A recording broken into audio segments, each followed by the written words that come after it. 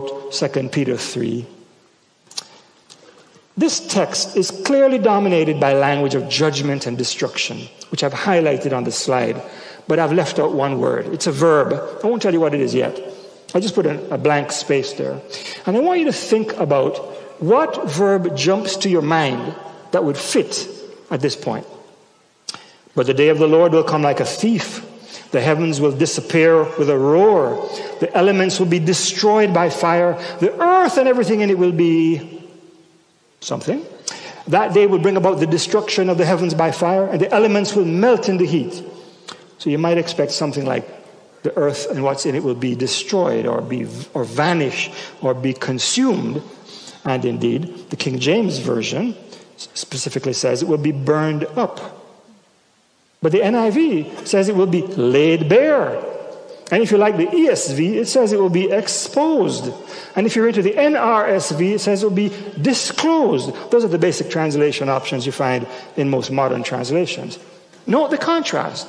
Will the earth be destroyed or uncovered by God's judgment? So what's going on here? It turns out that what the NIV and all later English translations, with one exception, which I won't mention, do is that they are not translating a Greek word differently. They're translating an entirely different Greek word from the New Testament. The King James Version translates this verb, katathesatai, which means burned up.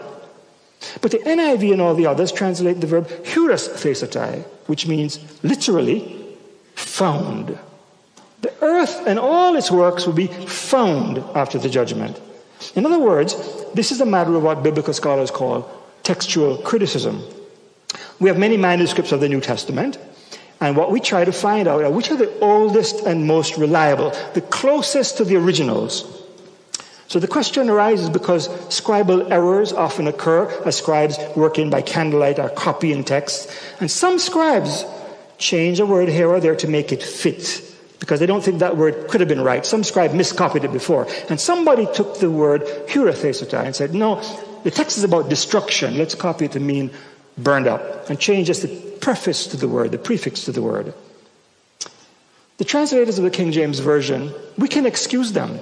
They were translating inferior Greek manuscripts that they knew about 400 years ago in the 16th century. But since the 18th century on, biblical scholars have known that the oldest and most reliable Greek manuscripts of the Bible have this other word, found, and not burned up. And yet, until the NIV in the 1970s, all English translations still translated the word katathesatai, burned up. Why? Well, isn't it obvious? We all know that God's going to destroy the world and take us to heaven, right?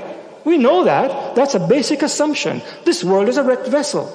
So that must be the correct word, even though it goes against what we know about the most ancient manuscripts.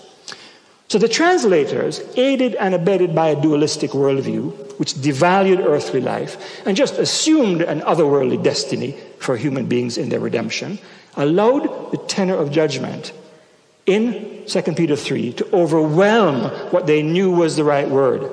And don't we, when we experience difficult times and sufferings, sometimes we cannot even see the redemption that's possible. We get trapped into the negativity. That's what happened to them. So while 2 Peter 3 clearly speaks of judgment and even destruction, using the image of a fire, a cosmic conflagration, it does not describe the destruction of creation, but the destruction of sin, which cleanses and purifies creation. The image is of the smelting of metal, where the dross is burned off, so the pure metal may be revealed or found. And interestingly, the place where you smelt and melt metals is called a foundry. Did you know that? The same word found occurs a few verses later, in verse 14, in reference to human salvation. That after the judgment, Peter says, we hope that we, the righteous, shall be found and not destroyed. Because Peter actually says the judgment comes to destroy the godless, but the righteous will be found. So, what is the saving activity of God described as in this passage? It is described as finding or disclosing or uncovering, with the earth and everything in it designated as the object of God's saving activity. But But by the end of verse 13, Peter makes an even bigger claim. See, verse 10 refers to the cleansing of the earth. But now in verse 13, Peter names what he's really looking forward to, a new cosmos. God's saving activity is described at the end of this passage as renewal or making new, and it's applied to the heaven and the earth. The entire created universe will finally be characterized not by sin, but by righteousness.